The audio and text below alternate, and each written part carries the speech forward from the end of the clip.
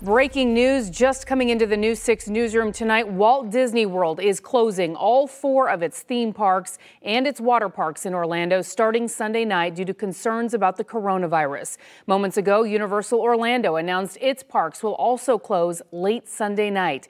Disney says in part, in an abundance of caution and in the best interest of our guests and employees, we are proceeding with the closure through the end of the month.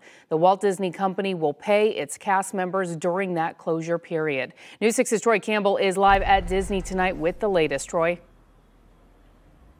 Well, here outside Walt Disney World, the parks here behind me, they've only closed a handful of times in the past, and that's all been because of hurricanes in the area. Out here tonight, it has been relatively quiet. We have been speaking with tourists in the area saying that they're very cognizant of the virus. They are using hand sanitizer. They're paying attention, but a lot of them, they had these trips planned months, years ahead of time, so they're still going to come out here. Some of them saying they are willing to take that chance. Again, Disney saying this is just abundance of caution. They say it's not only for the guests, but it's also for their employees here. And Disney is saying their largest theme park in the world, right here in Orlando, it will close on Sunday, March 15th. And they're saying that this will be until at least April 1st.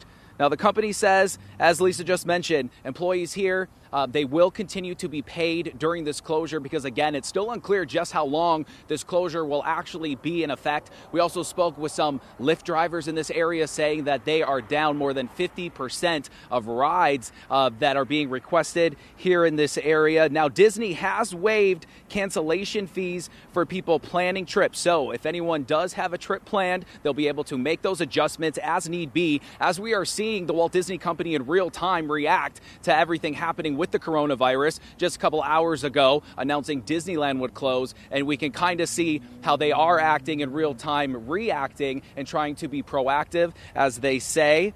And again, live outside Walt Disney World, Troy Campbell, Getting Results, News 6. All right, Troy, we'll be checking in with you throughout the night. Both Disney and Universal say all of their resort hotels will remain open, as will the Disney Springs and City Walk shopping districts. Disney Cruise Line will stop all new departures on Saturday. You can always get more breaking news at clickorlando.com. And again, we will be here through the night and at 11 with all of the breaking updates. This has been a News 6 breaking news alert. For continuing coverage of this